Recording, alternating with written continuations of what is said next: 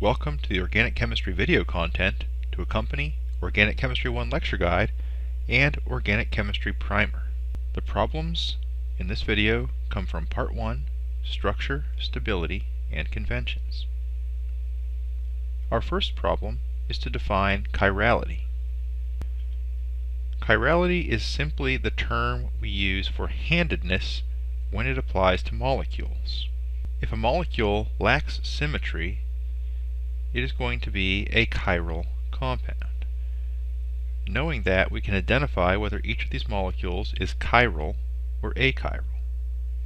In this first example, we see that there's no way to draw a plane of symmetry, and therefore it must be a chiral molecule. The second example also lacks a plane of symmetry. One of the mistakes people sometimes make is they try to draw a plane of symmetry here, but that would try to make some symmetry between a CH3 and a bromo. So again, that's not a plane of symmetry, and this is a chiral molecule. This third one, sometimes people will try to indicate symmetry here, but it's not really symmetric. It does matter whether there's a single or double bond here. So that breaks up the symmetry, and this is also a chiral molecule. Now, only if all of the bonds and all of the groups are identical on each side of this plane of symmetry do we have a molecule that lacks handedness. It is an achiral molecule. Now the plane of symmetry may be a little bit more difficult to see in a case like this, where if you look visually, it looks like it's not symmetric. But a plane that cuts through the chlorine and the fluorine atoms would be a plane of symmetry for this molecule. An easier way to identify the lack of chirality is to say this carbon can't be a chiral center unless there are 4 different groups attached to it. So as soon as you identify the fact that these two groups are identical coming off of that carbon, you know this is an achiral molecule. This last one has a different substituent on each side in addition to this CH3 and the H that's not drawn. That represents 4 different groups on the carbon. That is a chiral molecule. A related task would be to identify planes of symmetry in molecules. If you identify a carbon and on each side you have the same group, there should be a plane of symmetry that passes through that carbon atom. So that's a plane of symmetry right there. There are no planes of symmetry available in this molecule, but there is a plane of symmetry in this molecule. As in this molecule, this bromine and this bromine are identical. This molecule has a plane of symmetry that passes through the carbon in the center and bisects the Cl and the F substituents. And then this molecule would have a plane of symmetry in the plane of the page. So there are a variety of different dispositions that planes of symmetry may take in molecules, and a very good way to identify these and convince yourself of these different scenarios is to build models of these with a model kit and have a physical object in your hand that you can manipulate and visualize these planes of symmetry. Now, in addition to being able to identify planes of symmetry or chiral centers and differentiate chiral from achiral molecules, there is a set of vocabulary that goes with understanding of stereochemistry. So in this problem we are first asked to define the terms enantiomer and diastereomer. So we can fill those definitions in from the primer. Enantiomers are non-superimposable mirror images. Non-superimposable simply meaning not the same. And diastereomers are not superimposable, they're not the same, but they are not mirror images of one another. And in addition to being able to spit out these definitions, we should also be able to draw the enantiomer or the diastereomer of a given structure. Since an enantiomer is the mirror image, each of the stereocenters should be inverted between 2 enantiomers. So if we try to draw the enantiomer of this structure, it would look like this, wherein both of the wedges have been switched to hashed lines. There are actually 2 ways to draw diastereomers for this molecule. And in a diastereomer, it can't be the same. So it can't just be 2 wedges. but it has to be different. So we can switch either of the two wedges to a hash line. So here are the two possibilities. Either of those two molecules would be a good answer for a diastereomer for the original structure that was drawn. Now, how do we expect the stability and melting points to be related for these molecules? Well, two enantiomers have the same stability, the same boiling points as one another. But either of those two enantiomers will have a different stability, a different boiling point, a different melting point from the other diastereomers. So if the boiling point and the stability and various other properties are identical between two enantiomers, how do we even tell them apart?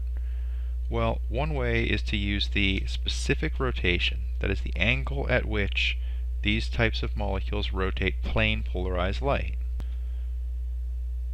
Even if we don't know which isomer we have, we can look at a sample in a polarimeter, investigate the direction that the plane polarized light is rotated, either counterclockwise, which would be termed a levorotatory isomer, or clockwise, which would be termed a dextrorotatory isomer.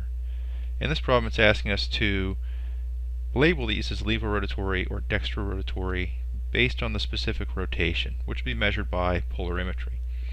All we need to know is that a positive sign by convention represents a clockwise rotation of the light, and that is a dextrorotatory isomer.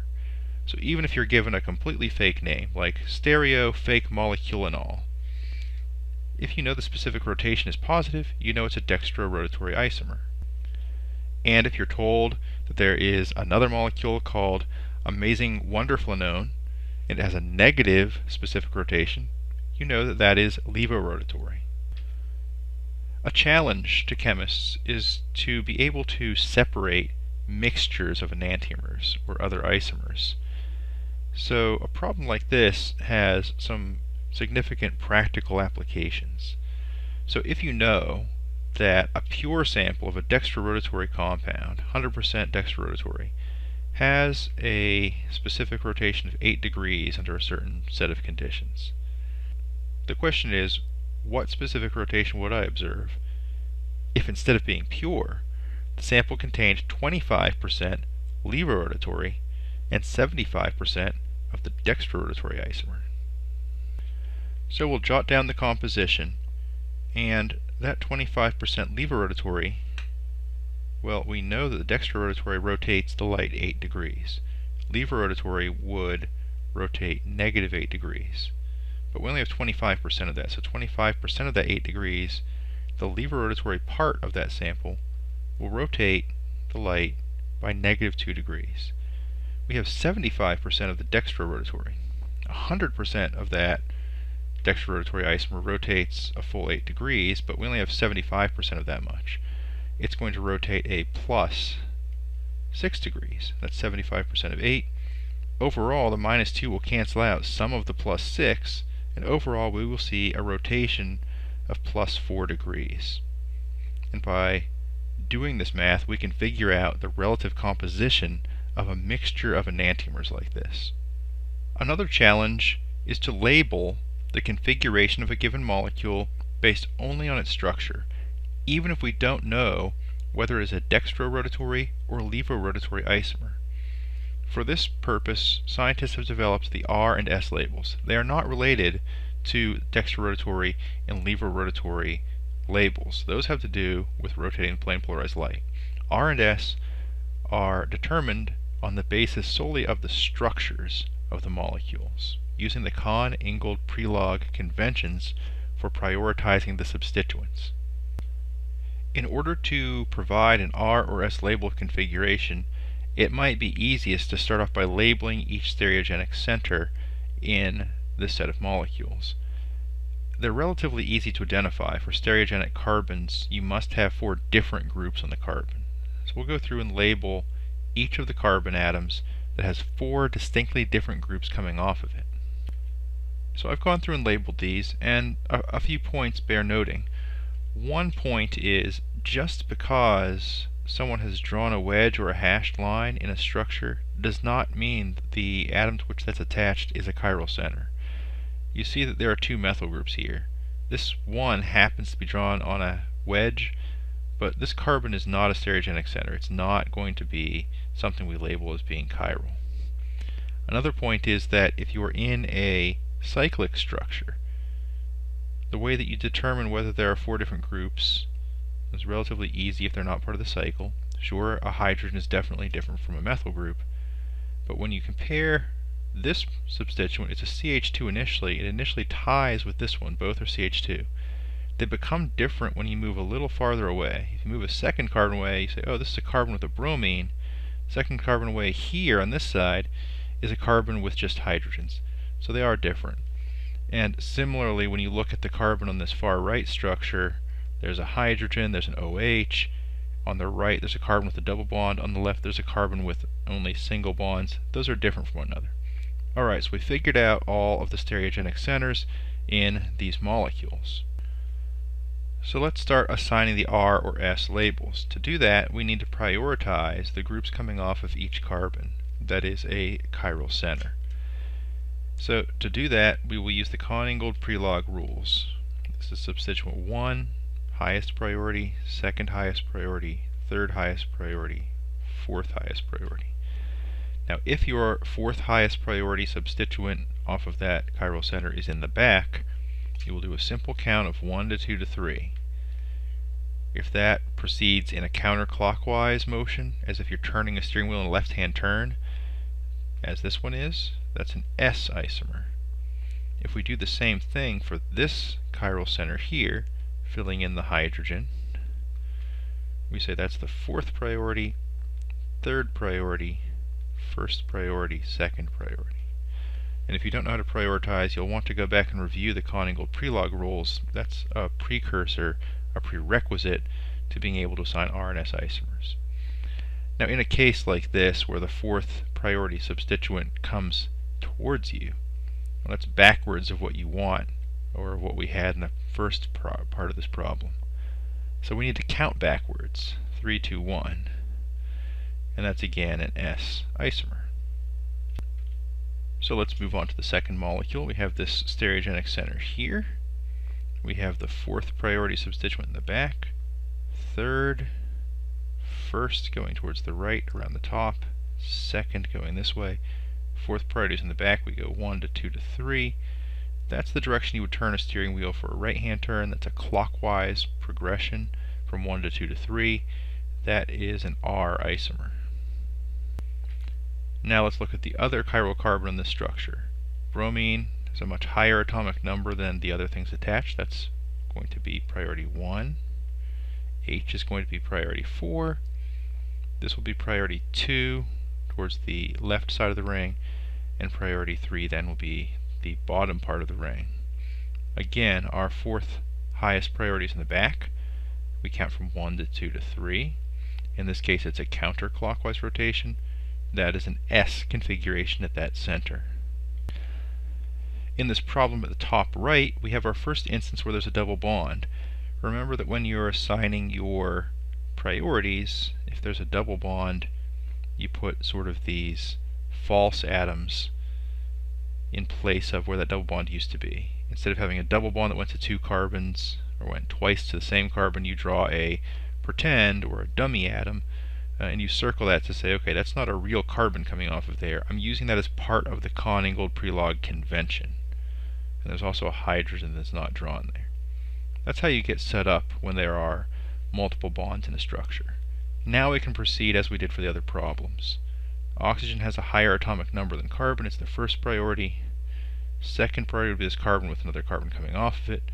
Third priority is this carbon that has hydrogens coming off of it. And now our fourth priority is in the back. So 1 to 2 to 3. Clockwise right-hand turn is the R configuration. Now on the bottom left, we again have a first priority. The fourth priority, hydrogen, is pointing away. The second priority is the top part of the ring. The third priority is the bottom. Lowest priority, fourth priority, is pointing away. We just go 1 to 2 to 3. That's the R isomer. And then over here, first priority, second priority is the part of the ring going up and to the left, third priority is this carbon down here, and again, hydrogen's the fourth priority away from us, 1 to 2 to 3 we just have to do then. That's going in a left-hand turn, that's the S configuration at that center. For this middle example in the bottom, I've drawn in the prioritization 1, 2, 3, 4. In this case, we encounter a situation where the lowest priority, the fourth priority, is neither in the front nor in the back.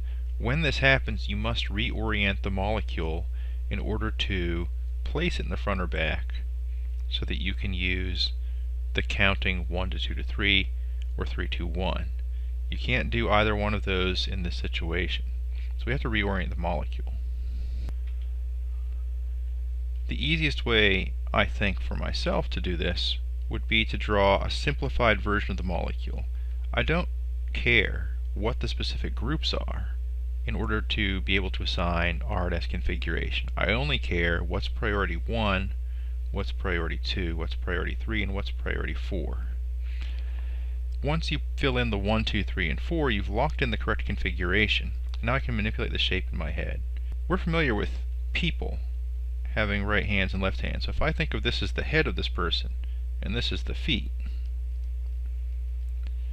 and this person's sort of doing push-ups here, this would be the person's right hand, and this would be the person's left hand. So if I redraw this person where their face is here, and their push-up arms are facing me, and their feet are away from me, that would be a correct way to reorient the molecule. Now, the head is 3, the right arm is 1, the left arm is 2, and the feet pointing away from me then would be 4. Now that I've positioned the fourth priority thing away from me, I can count 1 to 2 to 3. That is a counterclockwise progression, like a left-hand turn. That is the S configuration. Finally, we can see this chiral center here. We can label these first priority, second priority, third priority, fourth priorities away from us. Count 1 to 2 to 3. That looks like a right-hand turn. That's a clockwise progression. That is an R configuration. Another type of problem would be one in which we're given the name of a compound that contains the configurational isomer, R or S, and we're asked to draw this in the correct shape. And there are a couple conventions for drawing the shape. We can use our standard wedges and hashed lines, as we saw in the previous problem, or we can use the Fisher projection convention. A good first approach might be to sketch, without indicating the three-dimensional shape, the core structure of 3-chloro-3-methyl-heptane. So we'll do that. And that's the core structure without indicating the stereochemistry yet. We should write in the priorities of these different substituents coming off of the stereogenic carbon, shown here, in order to assess which way everything should be pointing to accomplish the known S configuration. So these are the priorities, and if we were to choose to put this fourth priority substituent in the back, we would then count from 1 to 2 to 3. And that would be a counterclockwise progression from 1 to 2 to 3. Counterclockwise would correspond to S. So if we make that choice, that would lead to the correct isomer. Now if we wanted the R isomer, we'd have to count 3 to 2 to 1. So we'd want to put the fourth priority in the front. But in this case, we want the S configuration. Now it's even easier to draw the Fisher projection.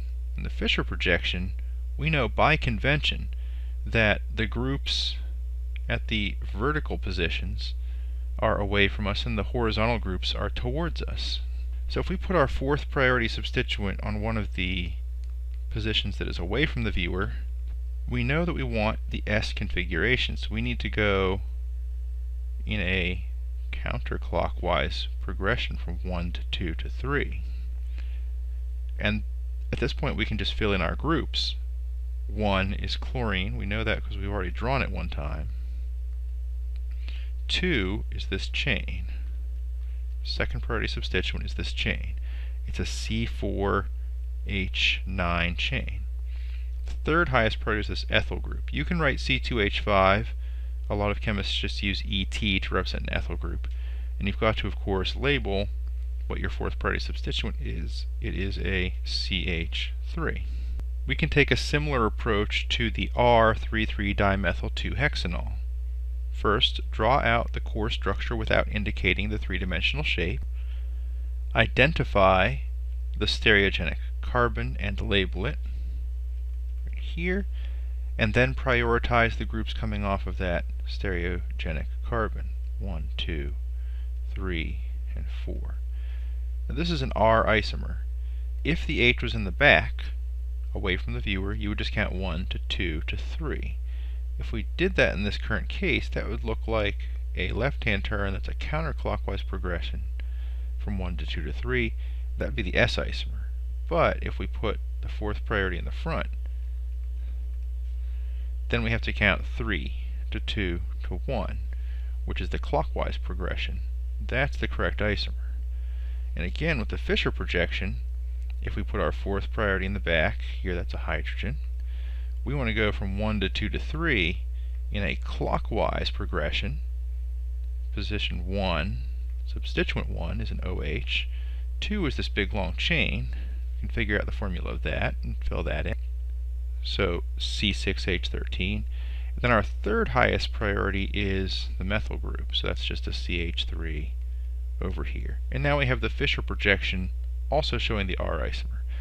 These are not the only drawings that would be correct. There are a variety of ways to draw an S isomer or an R isomer for a given molecule. These give you an example of a way to draw these. Our next question starts off with a couple more definitions. We need to define the mesocompound and a racemic mixture. A mesocompound refers to any number of molecules that have stereogenic atoms, but which are achiral as whole molecules.